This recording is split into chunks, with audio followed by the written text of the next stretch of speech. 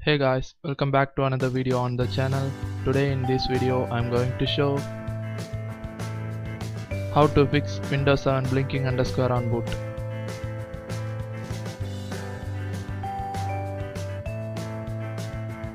Before getting to the video, subscribe our channel and press the bell icon to get more videos like this. Without any further ado, let's get started.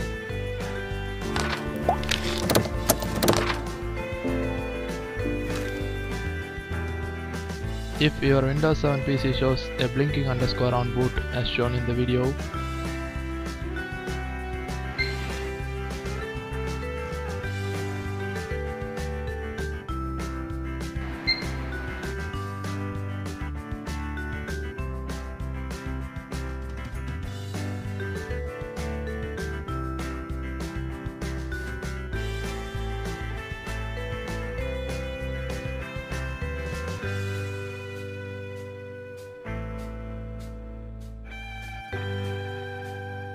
you can fix this problem in 4 ways.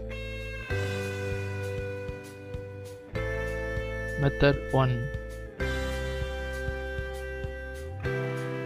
Press F8 key while booting. This will allow you to enter advanced boot option. If advanced boot option shows, select safe mode and try to uninstall the app that causes the problem. If it is not working, then try method 2. Method 2. Open your PC and locate RAM from your motherboard. Now carefully remove the RAM from the board.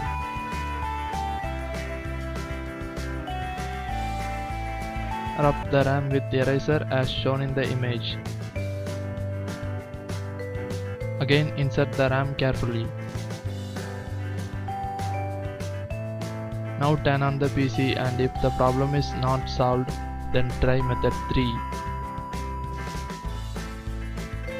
Method 3.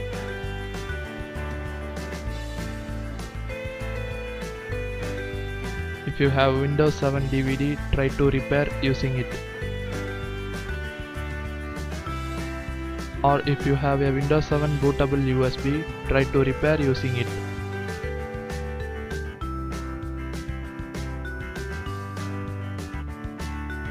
If this also not work, then try method 4, which is the final method. Method 4. If the previous 3 methods not work, then there is only one option. The final method is you have to install a new Windows 7 operating system.